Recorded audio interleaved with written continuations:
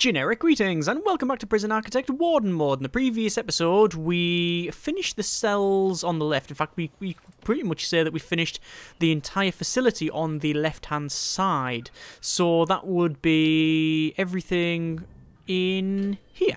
So we've got these two cell blocks, which are quite simply just more of the same, which has brought our total prisoner capacity up to about 147. Not entirely the case, depending on how you read it, because we've got some death row stuff and we've got some people in here. Why is he throwing up all over the place? Why is the sick everywhere? I have no idea. That's very strange. Anyway, yeah. So we've got that in there, we've got the death row, and generally okay around this part, so that's good. So, where do we need to go? Or where are we going to go? That's going to be on the right-hand side. This is where we're going to have a small shakedown for a start, because I haven't finished the shakedown yet. I want to have this entire area as a area for low risk. So first thing first, we need to shift things like the exports and the deliveries and such. So I'm going to have the exports close to the center, and we'll probably put it below, but the other two will be above. Means though that the trucks will probably start backing up, but there's nothing much we can really do about that. I really don't want them to have to go through two stages, like, because there'll be a couple of doors, so I don't want them to do that. So we'll go for Dell, and we'll go for deliveries, and exports we'll get rid of for now. So deliveries will move up to, well, actually, let's put the road gates in first, and we know roughly what we're talking about here. So it'll be road gate, hang on, road gate, and we could put them there, but I think a bit of a gap would be nice. So a gap of 1, is that correct? Gap of 1, there we go. So that's where the road gate is going to go. We will put above that our deliveries once the gate's in. There's the road gate. Put our deliveries in about there. 4x8. Garbage we'll put there, because then at least they pick it up and then move off. And then the exports, not that most of this matters, you understand. Is that a gap of 1? It is a gap of 1. Like that. Okay. So that's all I put in. So, what we'll do, fence from here, up, and across. And then, do we want to have the same on this side? Probably do. Question is, do I want to split it off like that to have it symmetrical or not? Don't really need to, but we can't really do anything with the other side anyway. So what I'll do, I'll go down to here. I'll just roughly put in the edge. We know it's going to be going around here, and obviously we then have to work out where we're going to have the internal one, the perimeter wall, because we always have, well, it's not going to be a perimeter wall, but it is a wall on the perimeter. But we'll have it so that this is the main fence, and then we'll have one that goes in between, because obviously we have to have like something like that. But then we're gonna have to sort a lot of this out. Now already you can see the problem, and that's that we don't have these opening up. So I'm going to go over to the prison bureaucracy and go for remote access and start opening up a lot of this here, because quite frankly it's going to be a nightmare if we don't do that. We can't have this as staff only because of the way we've laid this out. So what we'll have to do is have a fence there, and then a fence come along there, and then what we can do is have a road gate in like so. Now that is a little bit cheeky because of the way the road gates work in the game. Doing that means that we can, oh my, look at that, people having to go all the way around that way, or rather they are going that way because it's actually quicker. Yeah, doing this means that when you put it right on the edge, the truck spawns. And the truck spawns right near this, so it doesn't. It clips through it, which is, like I say, a bit cheeky there. We're unlocking the remote access so we can get this sorted first and foremost, because we really, really do need to do that. And then we'll go ahead and sort out the security. Just going to check prison grading. We can see we've got 14% Reoffending rate, which is 108 prisoners released. That's a big turnover for such a small prison. Punishment is quite high, reform is middling, security is high, and health has improved. So overall, net profit and all of that. Prison value, nearly $500,000. That's good. Daily profit of 7 grand. Staff fatalities 2. Capacity 147. Deaths in custody 6. No prisoners escaped.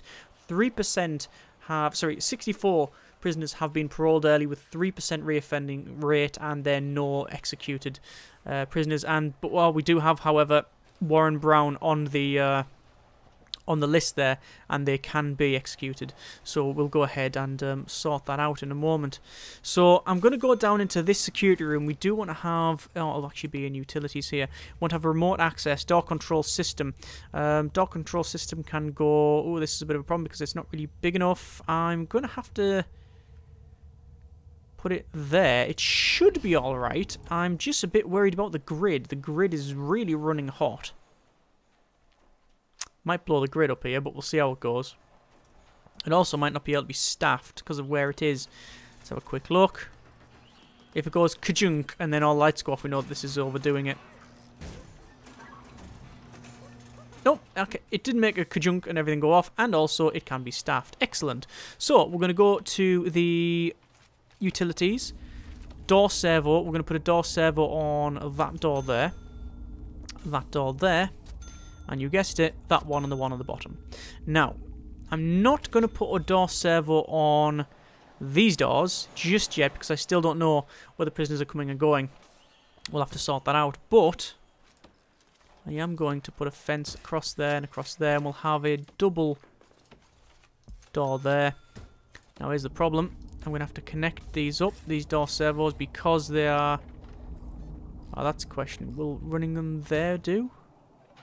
Actually, that says it's now powered up, which is strange. Not going to argue. Not going to argue.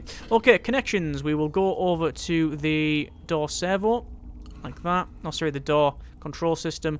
And then starting from the bottom, while holding shift, we're going to add the doors. So 1, 2, 3, and then 4. And you can see that that is really close. Really close. If someone flips all the lights on at once, it will probably blow this thing up. So, deployment, staff only. Set that as staff only, which is good. And then we'll set that as staff only, which is also quite good. We'll have this as a shared area, this as a shared area, and now people can go between the two. For now. Actually, no, let's go for staff only there so they can't get past, because I don't want prisoners streaming into here. That still says it's not powered up, but it was earlier. What's going on? And am I going to have to power these up? That one says it doesn't require power. And now it's not saying it's... Oh, no, it is saying it's... Oh, not out of power. Hang on. Is it flashing underneath the fence? It is. Look at that. The thing's actually underneath the fence. Never seen that before. Right, this might actually blow the grid up then. We might be overdoing it here. There's not much I can do about it, actually, because of the way it's set. Because of where we've got this. We might have to remove some things off the grid and change it about. That's done. It shouldn't take much power to do it.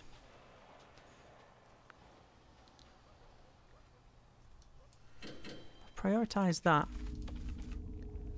Electrical cable, it's just not, they're not doing it. Why are they not doing it? Ah, they cannot. They have a pathfinding problem. First one in a long time, that pathfinding. So, place that there again. See if they come a different way. Just let that truck out. Can they get to that corner? I don't think they can. They cannot. What's happened is they're trying to get to there, but they can't. And they can't go around this way because they're not programmed to go on the far edge, I believe. So in that case, I'm going to have to run it up and in like that. Not that it's a big problem. There you go. Not just do one bit and walk off, yeah. Can't be bothered this And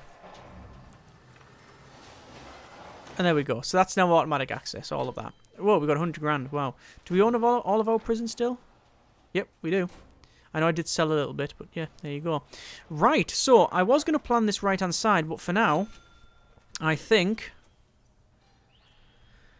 we're going to test the electrical grid in another way. So, death row. Always a mixed bag when we do this, but it is in the game. It's what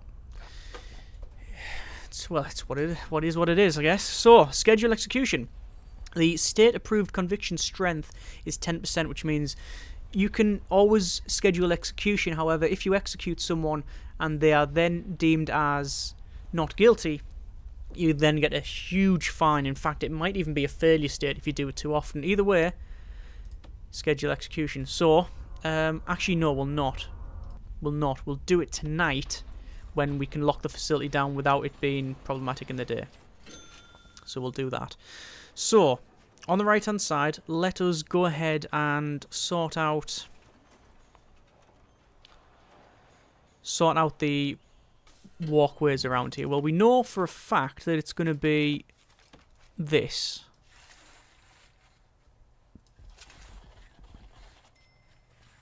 All the way around. There's a tree. We don't need to sort that out. Quite honestly, I think I'm just going to go down to there. Like that. And we're just going to remove those walls. And that'll be the access. That'll be the access. I think that's okay. I think that's fine. That's alright. Obviously the deployment, this will have to be set as staff only once we've got this fence in.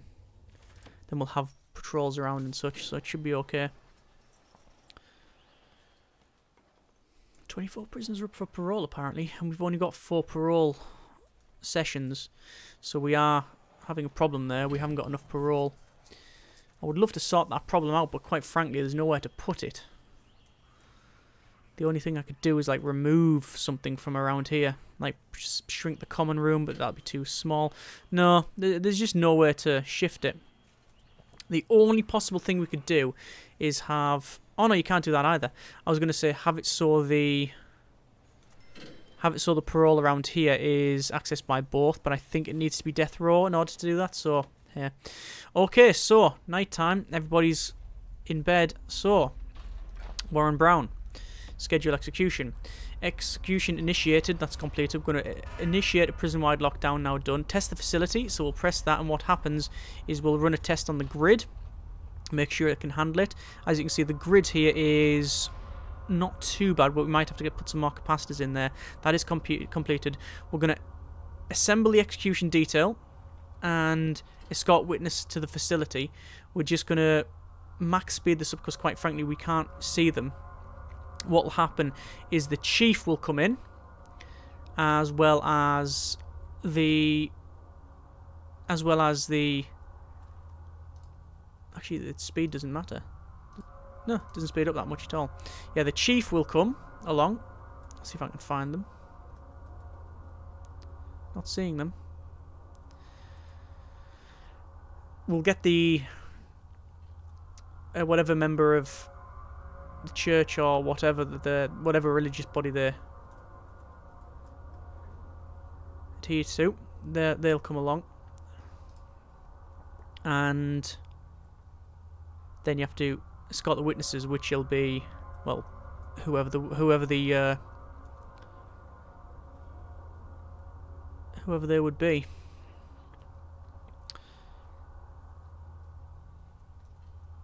Because Brown is being really... There we go. So he's got an ex-wife, 2 daughters, mother and father. He's in here for murder, torture, armed robbery, grievous bodily harm, rape, and aggravated assault. And then he's served some stuff for other things. There's the witnesses there, so it's the victim's family of Brown. So still waiting for the execution detail. Strange, actually, because... Ah, is that me? That's counting me, isn't it? Because I have to be here. It is! Ah, right. That's fairly clever. Yeah, when you assemble the detail, it has to be... The warden has to turn up, and I'm thinking, why is it going up and down when I move? And then, yeah, it's because I have to be there. So they're going to follow the warden. So I'm literally leading them in. This is a bit different from before. We've been all hands-off previously. Like, we haven't been doing any of this, like, personally, if you know what I mean. Like, we're going around and such. But now actually leading him in, yeah, it hits a little bit harder. So, Brown, Warren Brown, age 41, prison number 7381767. Execution underway. Authorize. Go. And that's it. There we are. Dismiss staff and witnesses. And that's it.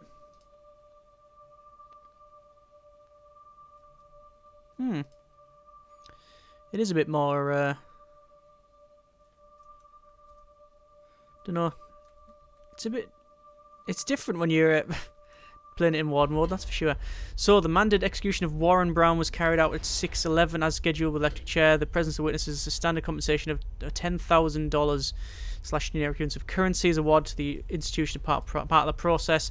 Didn't say they were then later found not guilty or anything like that. So there we go. That has happened. So they'll be taken out of the facility and all that sort of stuff. So we will go to the right hand side and continue with our work. So as you can see, it's a little bit more chaotic around here because of the way we've got things set up, but not too much of a problem. We're just going to check on intelligence and informants. They do have a trait, but not one that we can see. In terms of supply and demand, there's a lot of luxuries, a lot of tools. We knew this was going to be the case anyway, just because of the amount of stuff being flung in. We're just going to change this side to staff only. You can see now if I get the top, I get to the bottom, and that's because these are now technically connected by this walkway all the way around the right hand side. So this bit on the right, we are going to set as MinSec only. Only MinSec prisoners can come in here. And we're also going to dismantle that tree. So, how do we want this done? Well, we definitely want a couple of workshops. So let's just go to planning, and then we'll go to pathways, and we'll have a pathway going up the centre here. Then I think on either side, we're going to have the workshops, so when it doesn't take long to take, there's not far to go for taking the stuff and then elsewhere. So we'll have a workshop in these areas. Now, I'm just going to check, see how have I done it along here. Have I just put a straight... Yeah, it's just the straight walls, okay, so there's not much of a gap. So, the workshop, there was a maximum size for it, but I really can't remember what that is. Also, I'll probably make this part of it as well, so we'll save up on space. So, or do I make a gap of 1 around there? Maybe a gap of 1 around there, that's fine. So, walls will go around here. We'll have it as a 12 by 20. I think that was the ideal size. 12 by 20 was generally decent, and then you can have 1, 2, 3, 4, 5, 6, yeah, and then you can have 1, 2, 3, 1, 2, 3. Yeah, then you can have the rows there. That doesn't seem big enough to me actually, so we're gonna forego the 12 by 20, and instead we're gonna have it as 22 by 14, because we're also gonna have carpentry, you see. So 22 by 14, bit bigger there. Just double check that. That is 22. That's 22 as well. So that's going to be our workshop there. So, we also need, or rather we may have to have a canteen in here, I think. I think we will. Next to it will be the dormitories. Dormitories are not going to be terribly large, but there is a minimum size you need, and I really can't remember what that is. So, we're going to go with a 12 by 22, so same sort of size as we've had on this other one. In fact, what we'll do is we'll make a bit of a gap there, for reasons that I will explain in a moment. We're going to just cancel that bit off, put that there, put that over there. That should be the dormitories. Might be oversized, might be undersized, really can't remember. And then back here, we will have a big block, and we're going to set this as a couple of things. Firstly, we're going to have a kitchen and a canteen around here, and then we'll probably have a common room. But remember, we're still not saying that other prisoners can't go to the left. It's got sleep time, so we'll do another shakedown. We're still not saying these prisoners can't go to the left, we're just saying that, well, they're not at the moment. So, this is going to have a... All this at the back here is going to be forestry, this entire section around here. So we'll have a pathway going round, and we'll have forestry. If I shift this to the left and put it along there, it's probably going to be better. Yeah, I think... that is actually a better decision. Simply because it saves us so much space. I mean, it's not as if we haven't got the space. Someone's ODing, and I don't think anyone's taken them anywhere. I'm assuming they have. It's always a bad assumption. I assume the person that's overdosing is getting taken care of. Not a very good warden. Always messing it up. Well, everybody has to have a skill, don't they? Okay, so that's going to be our... Yeah, see, we're getting a fairly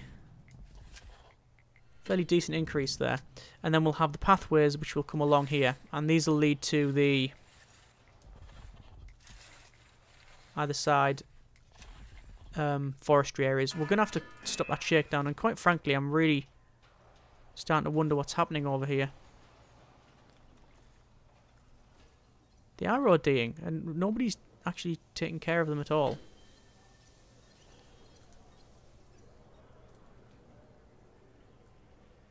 Like, what's happening here? Nope, it's just the game glitching out because it can. Okay, nice one. So in the next 23 hours, we're going to have a death row inmate turn up. As you can see on the left-hand side, it's going to get that. We don't have any at the moment. And generally, there's not a lot of intake. Fearless and what was there? Stokel, that's fine. Don't you worry about that. Right, so we've set this up. There's your quick plan in there. There's your pathways. There's your big room at the back here. So we'll have an entrance in this side. And what we'll do is we'll have it set up so that's walled off. We'll have entrance there. Then probably entrance there to the kitchen. That's going to be your tables. So that's going to be your serving tables. Although, really not ideal. Serving tables like that because there are 5. Have an entrance there, you see. Somewhat like that anyway. Then you got your kitchen. Don't really need to worry too much about the size. Call it size 7. Yeah, size 7, 8. Doesn't really matter. Then we've got an area down the bottom for something, and that is probably about the right size for the canteen. Could always shift this down if need be, but this is probably going to be a common room. And that'll do us. So, that's the plan. That is the plan. We're going to leave it there. Next episode, we'll go ahead, start getting these areas put in. My plan is to get the... dormitories put in probably first. The issue we might have is that this workshop here, we might have an issue where the lower grade prisoners do not want to work in the workshop. And if that is the case, what we'll have to do is have this as access to everybody. But this certainly will be for the low risk prisoners. This is going to be low risk, this is all going to be low risk. So if anyone comes in here, the only reason they come here is because they would need access to the workshop. But we'll play that by ear and see how it goes. As always, hope you have enjoyed the video. Thanks very much for watching. Take care and generic partings.